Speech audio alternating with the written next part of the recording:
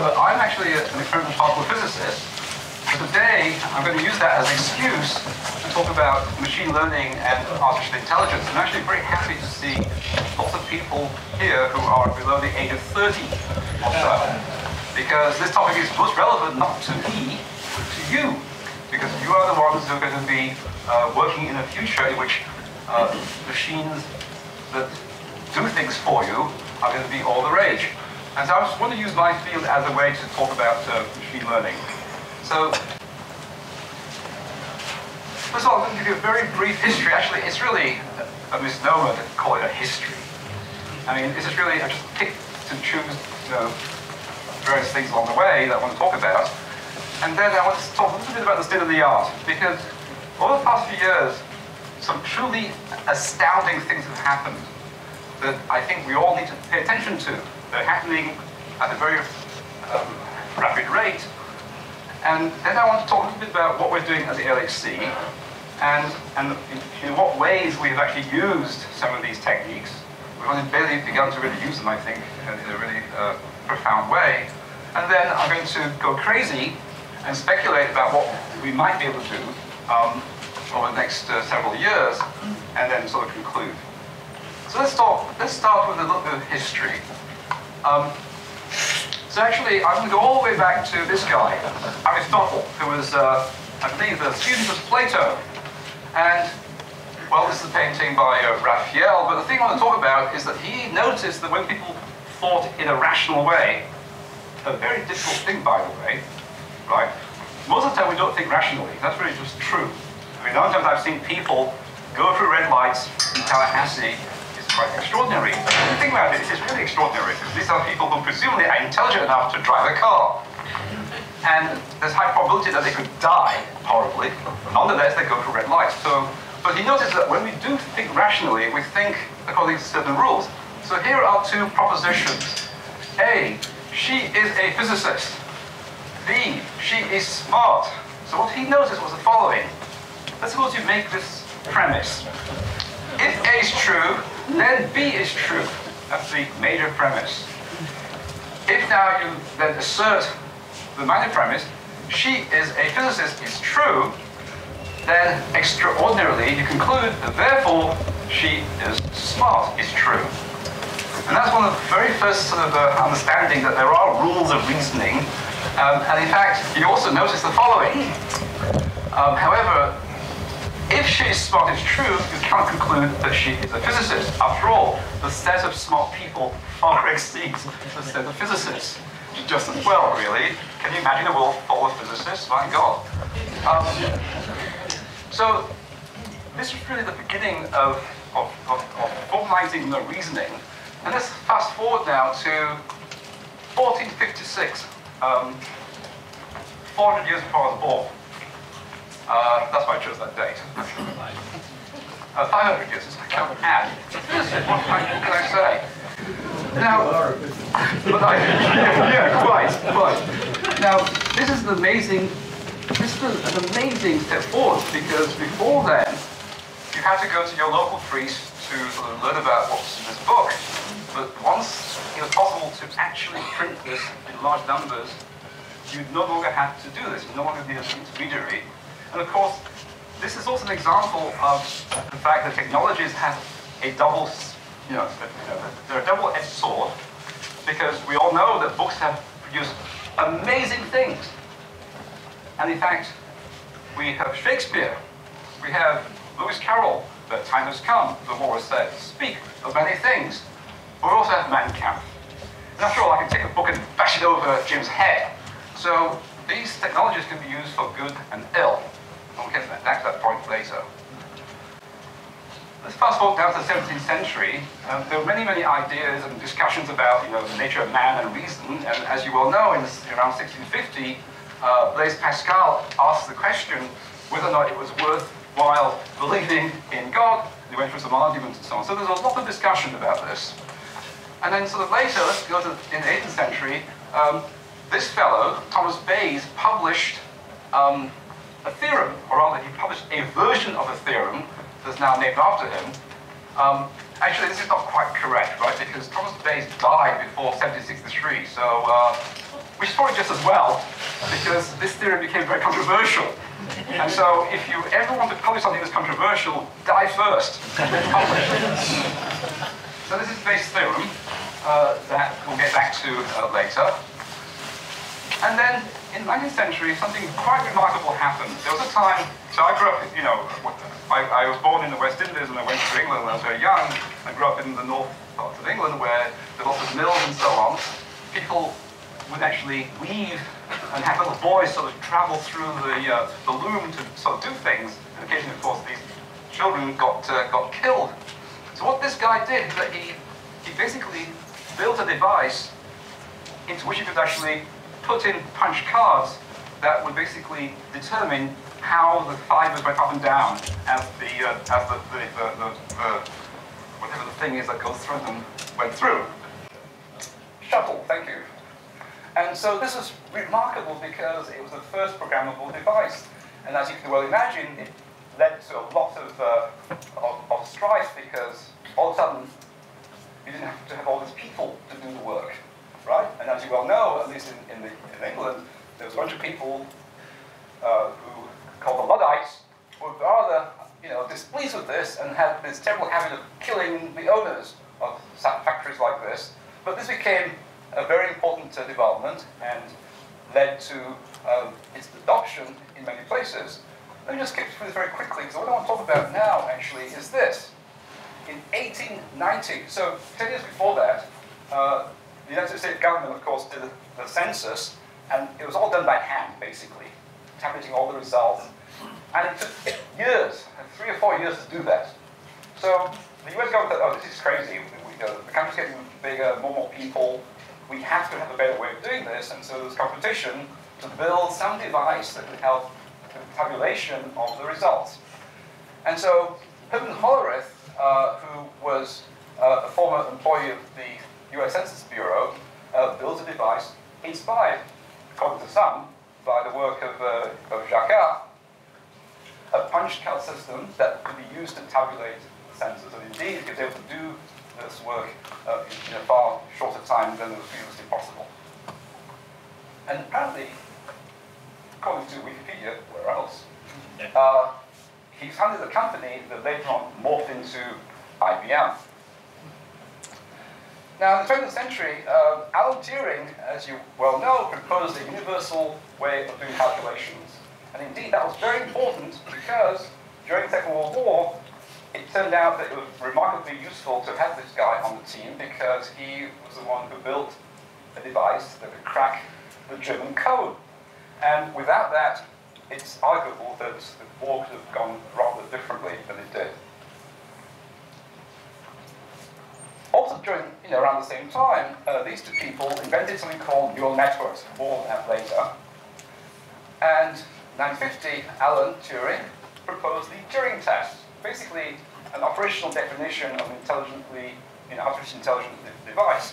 So if you speak to something, ask it questions, and there's no way for you to determine whether the person giving the answers or the thing giving the answers is a thing or a human, then presumably you can refer to this as an artificially intelligent system.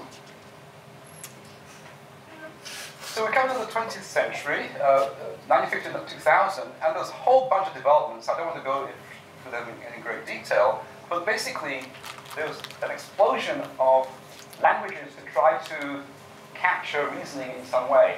Because the idea at the time was that, well, if only we could actually develop the right language, we could actually try to mimic the way human beings reason.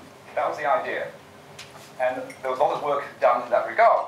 But as you shall see shortly, it turns out that we don't have to be that clever, which is probably just as well.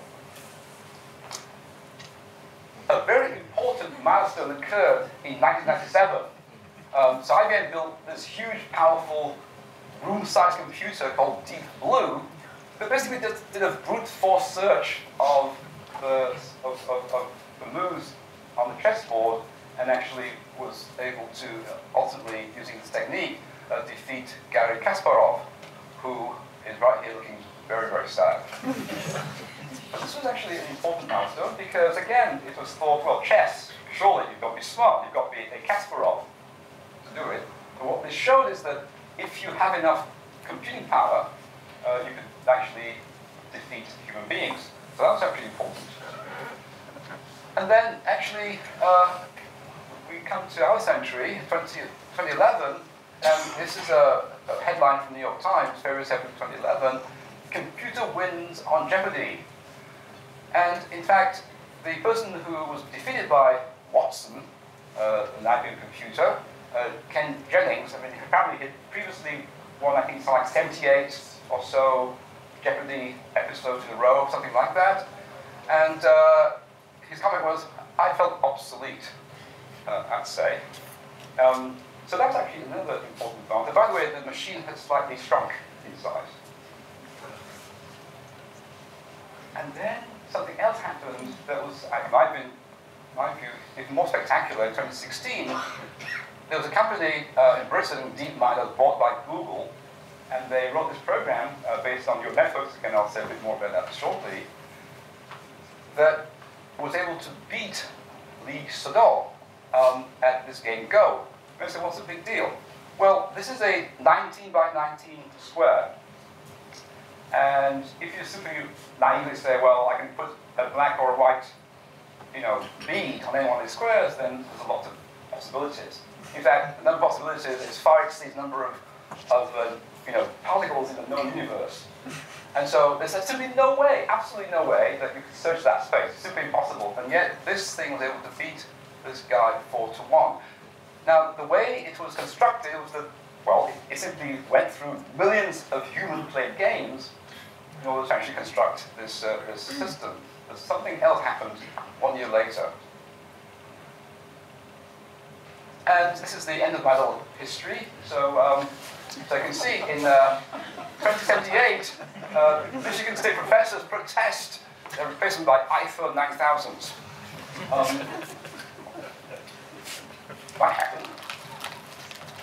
So let's talk a little bit about then the state of the art. So what should you know, especially again, those who are roughly below the age of 30 or so, because this is the world that you're going to control. So you need to start deciding how you want that world to be. Well, here's a quote from Feynman. Apparently he spent some time in 83 working at this company, and when he was told, well, we're trying to build thinking machines that can actually, well, that was his response. But eventually he realized this actually, yeah, this is another point. There's a very nice review, actually. So you'll be hearing this, I mean, you'll surely have heard this jargon, right? Deep learning, everything's deep learning. One thing I want to convince you is that this technology is here to stay, right? It's important, but one shouldn't be frightened by it. What one should try to do is try to understand what it's doing.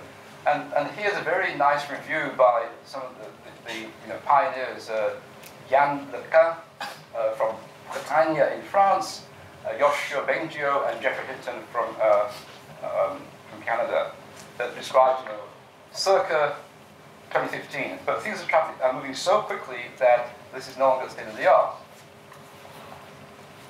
This is my only slide with equations. And I put that in because, hey, I'm a physicist, you've got this one equation. And the only reason for putting this up is first of all to explain to you what is a neural network. Because, with all these advances, I think it's important to step back and ask, what are these things really? In the end, these things are just functions. The point is, if you want to fit, say, data with a straight line, well, a straight line has a bunch of functions, right? Two parameters, A and B. The difference, of course, is that this is just a much larger class of functions. That's all it is. And the thing that's remarkable is that in the past few years, people have been able to construct functions, not just with 50 parameters, 1,000, but millions of parameters, and actually fit them.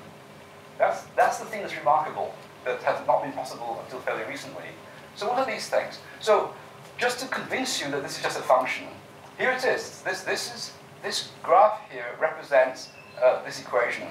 So in this particular example, you have two inputs, x1 and x2, okay, and then they're connected to these nodes, and you have two outputs. And so x here, so you sum over the inputs, and these are just a bunch of numbers, parameters. You add an offset, you put this into some nonlinear function, one for each of these, and you sum over them and so on. And if you want to make it into a probability, you stick it into this function, so it goes between 0 and 1. That's it. That's a neural network. And the advances that have occurred have been really different sort of ways of connecting these things together.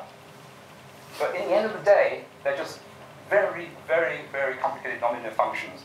And the thing that's remarkable is that one can now actually deal with these things that was certainly not possible 10 years ago.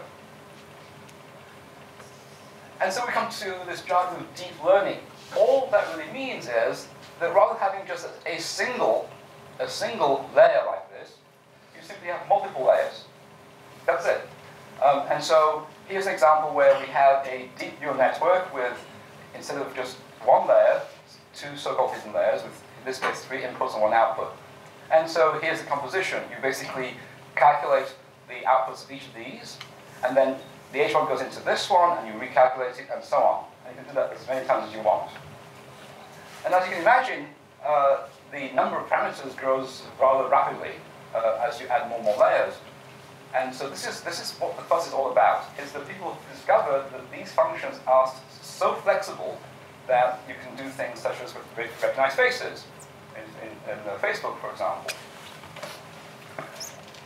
Now, in 2006, something quite remarkable happened. So I'll give you, back up a little bit. So in the 1990s, and I'll say a little bit about it later, in the early 1990s, neural networks was sort of the in thing, and in fact, in my field of particle physics, people started to use those things. But then after a while, the interest sort of died off, and because people found that what they really wanted to do was to actually construct functions like this with very large numbers of nodes and many, many layers. But it was simply impossible to train these things. It just could not be done with the technology that was available at the time. And so interest in neural networks basically sort of died off. And people became much more interested in things like decision trees. I'll give you an example one later.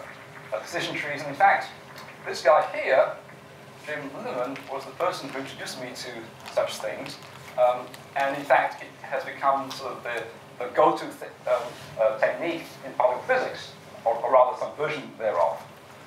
So that's what happened until 2006, when finally Jeffrey Hinton and his colleagues worked out a way to actually fit these very, very complicated functions in a practical way in a reasonable amount of time. And so here's their paper that's worth actually reading. And in fact, at the time, people thought, okay, so all one has to do is to be clever. If you're clever enough, you can actually fit these functions. That was the prevailing view. Until this paper in 2010 by these authors. And I like the title because it was meant to emphasize a point. Big, deep, big, simple neural nets for handwriting recognition. The point these authors make in that paper is a simple one. Is that if you have enough computing power, and if you have enough data, you don't have to be clever. You can achieve the same, same sort of output, same precision of prediction if you have those two things. And that's what they showed. They showed that an absolutely vanilla, let me show you. So this is the so-called architecture of their network. It has 784 inputs, because these are 28 by 28 pixel images, right? So you have 28 by 28 pixel size images of handwritten digits, of which there are 60,000 in this database called MNIST. 60,000 to construct the function and 10,000 to train. And they built a system with, so just take the graph I showed you before with those nodes, and instead you have 784 inputs, not 2, 2,500, 1,000, 500, and 10 outputs, one for each digit. So this is some compute probabilities. It gives you the probability that this particular picture is really depicted as 0, and so on. Now, they found that using this technique, the error rate was 0.35%, which at the time was the state of the art. People had built very sophisticated device, models and so on to actually train on this data set, but they found this just having a standard neural network, a deep network, with enough computing power, in this case GPUs, graphical processing units, and enough data, you could achieve the state-of-the-art result. That's a very important, that's really an important message that I'll get back to later. The point is this, is that there was a time in the 60s and 70s when it was thought that the only way one could build artificially intelligent machines was to really understand how people do things. So when you look at someone far away, you automatically can say, oh, this is Jim Litterman. If you then was asked, well, how do you know that this is Jim? You can barely see him. There's no way we can explain how we know that this is Jim Litterman, right? Or Jim Brock. Somehow we just know. And so it was thought, well, we have to understand how we humans do this. Once we know how humans do this, then we can build machines to mimic this. That was hence all the different languages and so on that were built, Lisp and what have you. But what has happened recently is that people have come to understand we don't need to know how people do what we do. You just need to have lots of data and lots of computing. And that's how, for example, Facebook can look at a mere 300 likes, and from those alone, can paint a very, very precise picture of who you are, without knowing anything about you, just from the likes that you actually click on your Facebook page. Actually, even though I'm pretty enthusiastic about this technology, I'm not quite a Luddite. I'm kind of I'm sold. Put that way. So here are the 35. This is quite remarkable. Here are the 35 wrong answers, misclassified out of this 10,000. And what I want to point out here, which is really quite remarkable, is this. So this number in the upper right-hand corner, 2189958, these are the correct classifications, right? These are the right answers, the labels. The number in the lower left-hand corner, 179, these are the answers given by the highest output of the 10 outputs. But here's what's remarkable, and I think this is going to be very important. If you now ask, okay, what about the next highest output? And so this is the number to the right, lower right, 1, 8, 9, etc.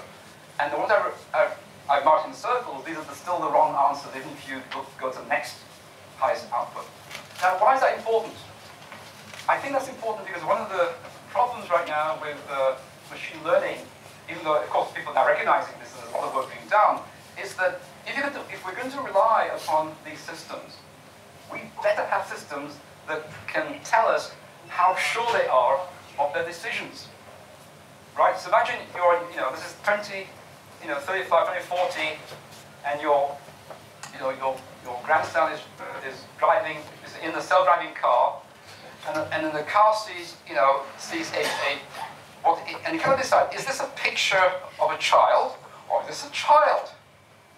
Well, that's going to be important to know, right? Whether it's confidence that this is just a picture of a child or a child.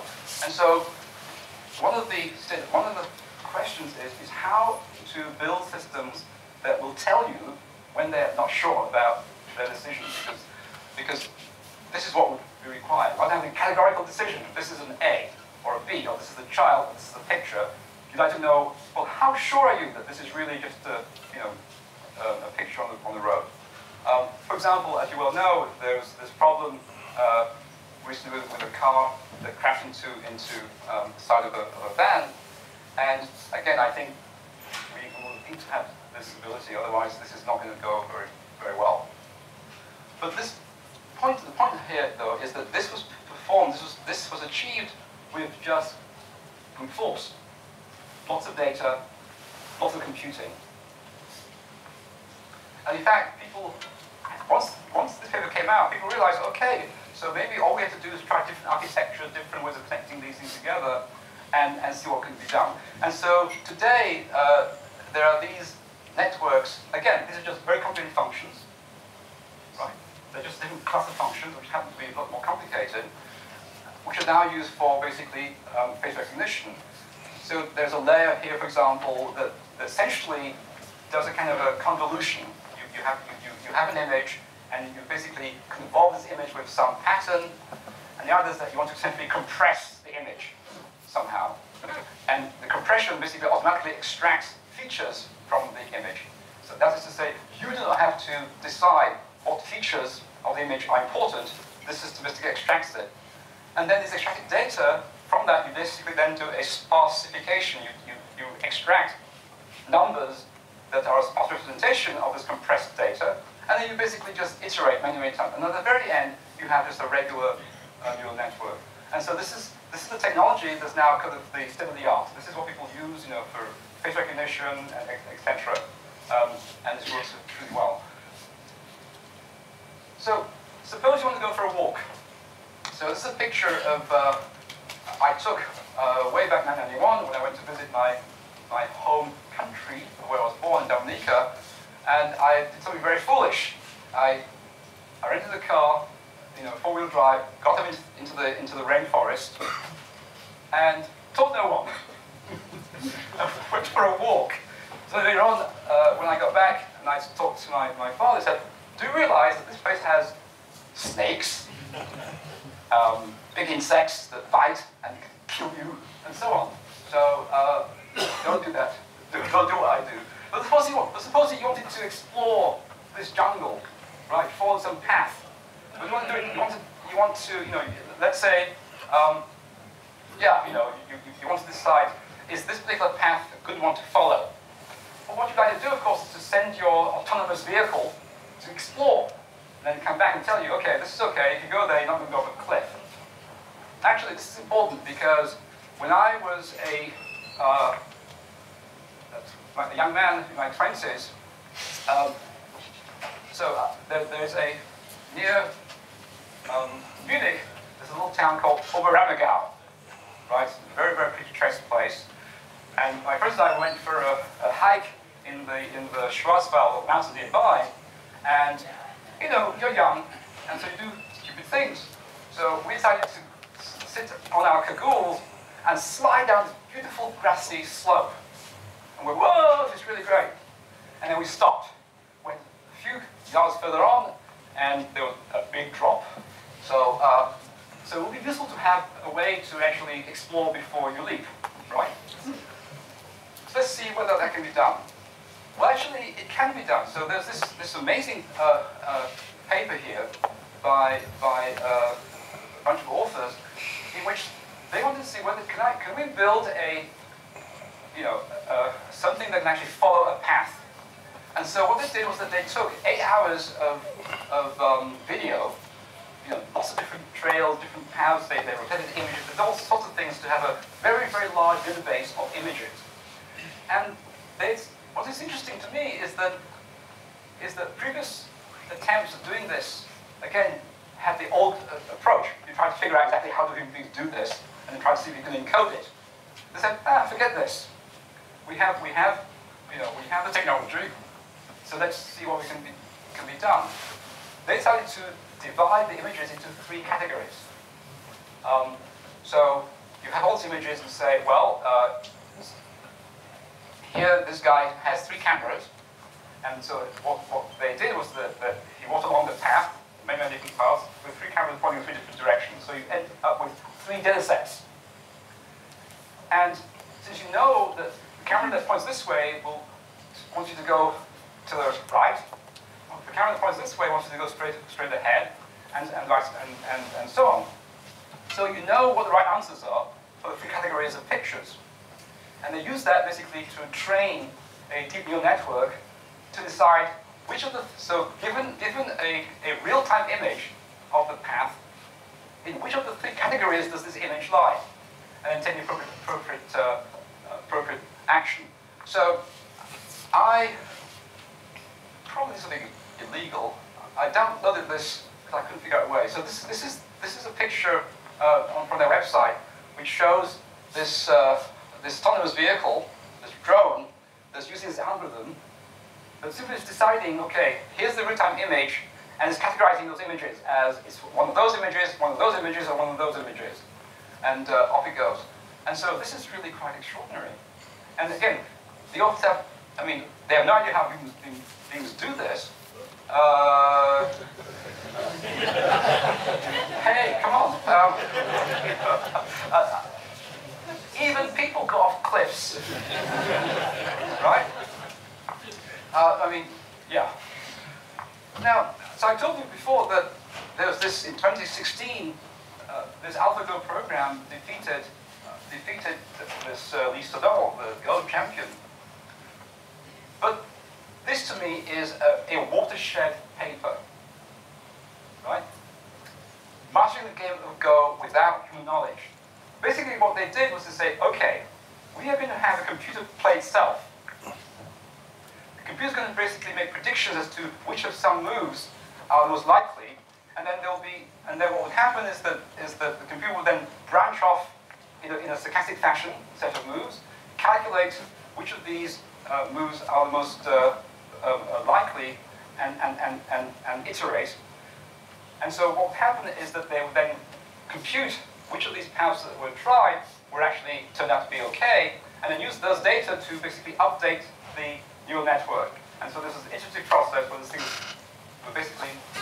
basically telling it itself. After 3 days, this program beat the program that beat Lee Sedol after 3 days. After 40 days, this program beat 100 to 0 the program that beat Lee Sedol. And so now on this planet there is actually a program that can defeat any human being in this game. In fact, the Go players are now using the output of this program to learn really strange new moves in Go. So I think this is the very first time that a machine, is actually now teaching human beings different ways of thinking about the game. This to me is really quite extraordinary. Another interesting idea by this, see they're all so young, Ian Goodfellow. Again, the same sort of idea. Let's suppose you're trying to generate, Monets, right? You want to paint in the style of Monet. So how can you do that? Well, you could employ a forger. I mean, that's certainly one way, and that works. The traditional technique. But you could do it a different way. You could say, okay, we're going to build a neural network system where we have all the Monets that we know about, and what we're going to do, we're going to have a forger neural network system whose goal is to basically just dump pixels onto a canvas. So initially it's just completely random. And then what happens, the other neural network then says, okay, I'm going to try to decide whether this or that is from the same class of paintings. Of course, initially he says, this is not Monet. This is, just whatever. But eventually what happens is that as the training progresses, the forger becomes better and better and better at forging, and the other network becomes less able to distinguish between the forged picture and the real one. And eventually you end up with very, very highly believable paintings. And in fact, this idea, so for example, Jan Lacan, he's the chief writer at Facebook, and this is his comment.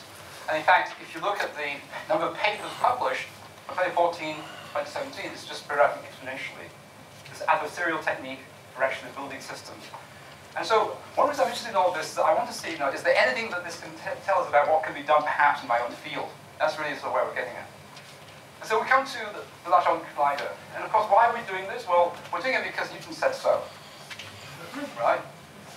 There are therefore agents in nature able to make the particles of the body stick together by very strong attraction. And it is the business of experimental philosophy, Chapman and others, to find them out. That's what we're doing. We're just doing exactly that. We want to figure out what the forces are, etc. So what you do, you ask for several billion Swiss francs and you build a big machine. And so here's this big machine. beneath the Swiss and French countryside. And so right here is CERN. And by the way, here we're standing on the Jura, looking down towards Geneva, which is right here. And it's an amazing machine for many reasons, not least of which are some of the characteristics. So you see that the collision energy right now is 13 TeV. The amount of energy in the beam, these are proton beams, right? Beams of particles. The total energy in those beams is 720 megajoules, which I'm told is roughly the same amount of energy as the plane that takes me from Paris to Geneva, and colliding at 1 gigahertz. And in fact, this machine is so large that when the moon rises above Geneva, the tidal forces between the moon and the Earth causes the ground to basically go up about this much. This causes the diameter of this machine to change, and controllers at CERN have to basically adjust the orbital parameters of the beam to make sure that particles collide. So it's really an extraordinary thing indeed. And I'm sure you must have heard lots of things about it, so I shan't say any more than say the goal is to use this machine to do what Newton says we should do. We've done it, right? We've spent a long time doing it, and we have this amazing picture of the world around us. So these are all the particles, quarks, and the leptons, electrons, and so on, the gluons, and this is a complete picture we have of everything that we know about how particles interact. We don't know a lot about what's in here. So for example, if I go to the next slide, these are all the numbers that have been measured. And I label a couple here, the top quark mass, the people in this room and I, as well as this, were involved in measurement of these numbers.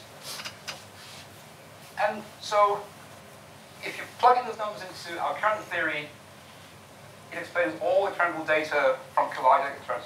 Of course, there are things we don't understand, but the point is we should marvel at this, right? And this is a pure intellectual construct based upon guesswork and experimentation, and yet it is incredibly precise making predictions. However, there are some questions, such as, are the 19 parameters of this theory just random numbers? Or can it be explained? We don't know. And it would be good to know. It may well be that these are random numbers and that's it, we're at the end of the story. Chris Quigg at Fermilab once quipped, what is it exactly that makes a top quark a top quark? What is it that makes an electron an electron, and so on? We don't know. All we do is that we say, okay, you electron, I'm going to give you an electron number. You neutrino, I'll give you a neutrino number, and so on. So we give all these particles quantum numbers, but we don't know what these things are. I mean, the analogy is, if you think back to the 1890s, people had lots of information about the radiation from atoms, and SPD lines and so on. I mean, there's a lot of information about these things, and people even had certain rules about the different combinations of radiations from atoms. N, L, and M. Those are just numbers that people had invented to explain and describe, in some sort of a way what they observed. Fast forward to 1925, 26, because of quantum mechanics, we actually know what these quantum numbers N, L, and M mean. There's a geometrical understanding of what these things are. And so maybe the same will be true of some of these quantum numbers of some models. We don't know. What is dark matter? We have no idea. Actually, we don't know. Strictly speaking, even though I know that people here who are looking for dark matter, we haven't actually proven that this stuff is matter. It just seems like the best hypothesis at the present, but it could be that it is not stuff, it's something else. So we should always, but I'm a part of a physicist, so I like the idea of dark matter, because you can go off and look for it. And then, of course, dark energy is a completely different story altogether. And so we come to the last part, just the speculation. So I look around and I see all these amazing things that are happening at Google, Facebook, everywhere. People are doing truly extraordinary things. And so the question is, well, can we do some of this stuff? Can we do something with this? So last year there was a conference at ACAT in which Carl Cranmer, one of these super bright young people at the university, gave a really interesting talk. You should really have a look at it. And he made this this point that until recently, what we've been doing in particle physics is basically just classifying things. You know, is this an electron? Is this a pion? You know, is this an Higgs boson event, or is it something else? And doing regression. You know, what's the energy of this particular particle? So we're using the very sort of, you know, basically to make a better estimates of things and better classification. But he said, and I agree with him, that the emerging thing is basically using this stuff to do inference. Really to really take the inference to a much bigger level and to generate things. But let me just, before I sort of end, let me just say something about the early days. So, you know, it began all the way back in 1988 when we started to use some of these ideas in particle physics through the 90s. And I have to show you a couple of things. So this peak here at 173.5 plus minus 4.5 GeV was the mass of the top quark that we basically arrived at in 97. And actually, it's interesting to compare this with the current value. And this was one of the very first times that we really took, it seriously. We actually used neural networks, Bayes, and it's stood the test of time. Try like so. This is for future. But Jim Linneman was the person who told me, the world is not just neural networks and Bayes. There are other things called decision trees. So what's a decision tree? Let's suppose you wanted to, so you could hire a wine taster and say, okay, I want you to test all these wines, tell which one's good, and and I'll buy that. Actually, if you want to buy this particular bottle, apparently it's $170,000. So you can be a very physicist about it and say, okay, forget it. These wine tasters are just too expensive. Let me use machine learning. So you want to build a machine learning wine taster, but using a decision tree because that's what James says I should use. So let's suppose you know the sulfur dioxide content and you know the alcohol content. So you might sort of start at this root and say, okay, the alcohol content is less than 10.7.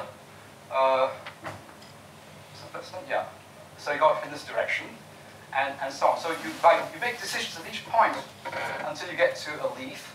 And so if you're here, you say, okay, this has gone down this path, and I'll call this a good wine, because it has the right alcohol content and the right sulfur dioxide content and so on. If I go down this path, well, this is okay because the sulfur dioxide content is not too bad. But if it goes down this path, it's really lousy wine, so I shouldn't buy it. And so you can build such trees, and in fact you can actually build hundreds of these trees. And each of them is going to be slightly different if you try to have slightly different numbers.